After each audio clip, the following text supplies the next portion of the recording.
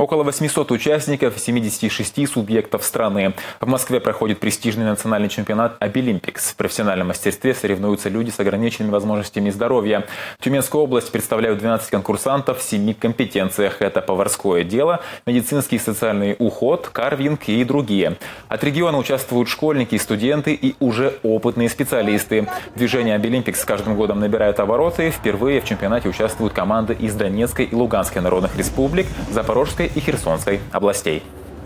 Я думаю, я займу какое-нибудь призовое место и очень буду рада этому. У меня все равно будут так и так эмоции.